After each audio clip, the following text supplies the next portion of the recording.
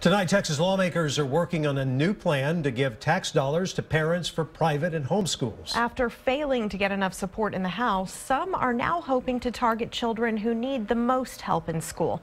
KXAN's Phil Prazen tells us many look at this bill as a compromise. Here at the Capitol, school choice advocates have been pushing for education savings accounts, so every family could have a debit card worth about $5,000 to $6,000 they could use for private schools or home schools.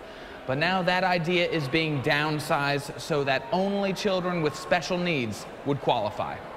It's a pretty small population of the people that will participate. Probably a few thousand kids will actually take advantage of it. And we can also see how it works, right? We can see whether or not this system works at all. Representative Ron Simmons whittled down his original bill to a topic he knows about. His son grew up with autism, and they chose a mix of home and private school. He says public school programs don't always improve fast enough. Every day you wait for them is not just a day you're waiting. They regress, all right? And so these families don't have time for that. Special education is expensive. Districts already spend far more than they are given on those students. Monty Exter from the Association of Texas Professional Educators says improving special education should come from within the state school system. He worries private and home schools won't have the same required standards. You're talking about taking away their federal rights under IDEA, which are very substantial rights, in addition to what all vouchers do, which is to weaken the public system. And despite a major House vote to ban the idea, Representative Simmon says his bill has a public hearing next week. Phil Prazen, KXAN News.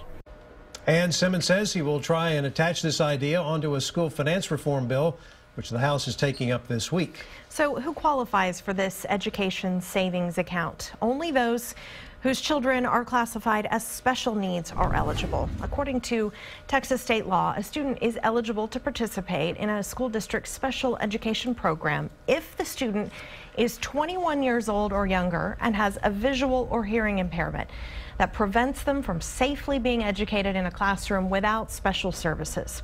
Or if the student is between 3 and 21 years old and has a physical disability, emotional disturbance, a learning disability, autism, a speech disability, or a traumatic brain injury. The Individuals with Disabilities Education Act, or IDEA, states that every child who has a disability has the right to a free and appropriate public education. It requires the school to provide special education that meets the needs of your child at no cost.